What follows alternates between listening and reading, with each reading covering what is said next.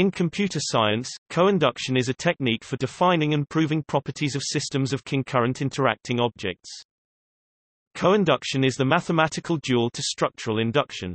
Co-inductively defined types are known as codata and are typically infinite data structures, such as streams.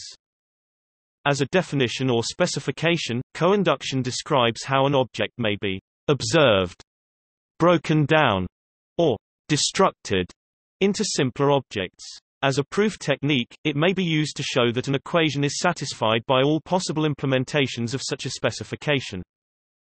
To generate and manipulate codata, one typically uses recursive functions, in conjunction with lazy evaluation. Informally, rather than defining a function by pattern matching on each of the inductive constructors, one defines each of the destructors, or observers, over the function result. In programming, co-logic programming (co-LP for brevity) is a natural generalization of logic programming and co-inductive logic programming, which in turn generalizes other extensions of logic programming, such as infinite trees, lazy predicates, and concurrent communicating predicates.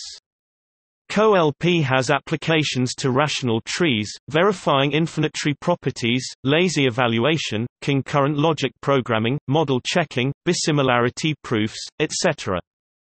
Experimental implementations of co-LP are available from the University of Texas at Dallas and in LogTalk, for example C and SWI Prolog.